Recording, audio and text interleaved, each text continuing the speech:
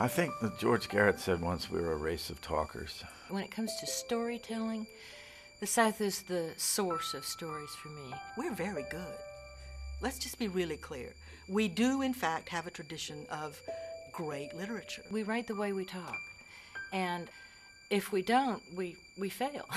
You know, the only place, the only region of the country that's ever really known defeat and occupation and all the rest of that. My dad was a great storyteller. I was a shy kid who read a lot and wanted to be alone. I just sort of decided that's what I wanted to be. I also wanted to be a Major League Baseball pitcher, but it didn't take me too long to realize that I had a little more chance as a writer.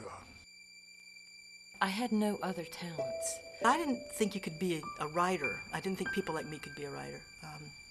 I don't think I actually began to think that I could write until I was in my 20s. I had never read any poetry until really I was about 20 years old. And the kind of environment that I began as a writer, it was that. It was, every word was blood and fire. That's special. Well, no doubt about that. I think this was by far the premier Southern Literature Writers Conference in the United States.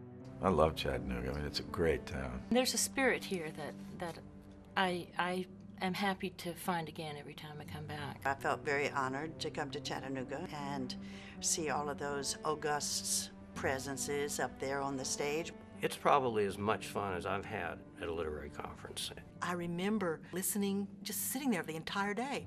I do remember coming in to the big auditorium, standing in the back, not knowing who was reading, and it was someone I had never heard of, and I was just blown away.